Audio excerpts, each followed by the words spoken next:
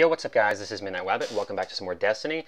Today what I want to talk to you guys about is the Bungie stream that they did today, where they were talking about the vault space and basically kind of like some of the new, how they're going to reorganize your vault so everything's not clumped together.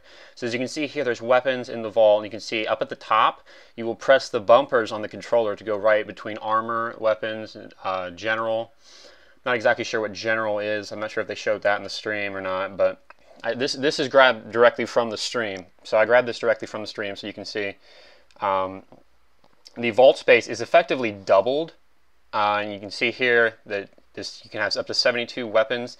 Now, over here, this is where you're going to have all of your emblems.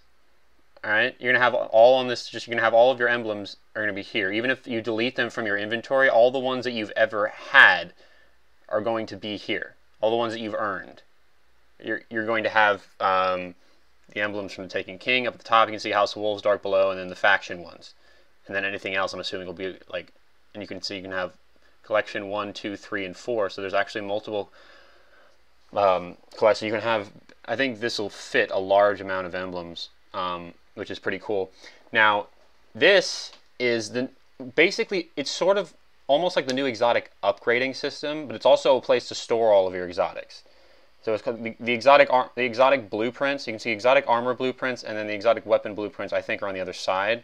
But as you can see, exotic armor blueprints, you basically, this is just year 1 gauntlets, year 1 helmets, year 1 body armor, as you can see, for the warlock. And this is only, I think it's only for the class that you're on at the time, actually.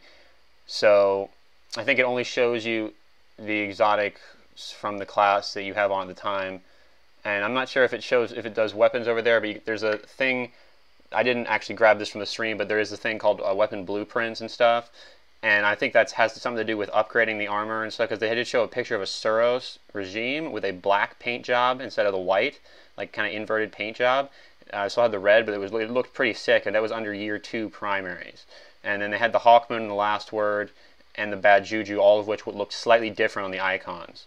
And then they also had, like, down below, they had, like, the Bad Juju, the Suros, and the Hawkmoon and all that in the year 1 primaries thing. So it's just like, it was split up just like the emblems. So, anyway, and you can see right here, this is the general stuff that I was talking to you guys about, where it'll store a couple of emblems, maybe, like, just some materials, stuff like that. But yeah, anyway, hopefully you guys did enjoy this, and if you're excited for the Taken King and stuff, then definitely please be sure to leave a like and a comment for more content. Subscribe down below for I'm trying to get closer and closer to getting daily uploads for you guys, but tomorrow I will have another Nightfall challenge video for you guys. It's a pretty good one, so hopefully you guys do stay tuned for that, and I will talk to you guys later. Peace.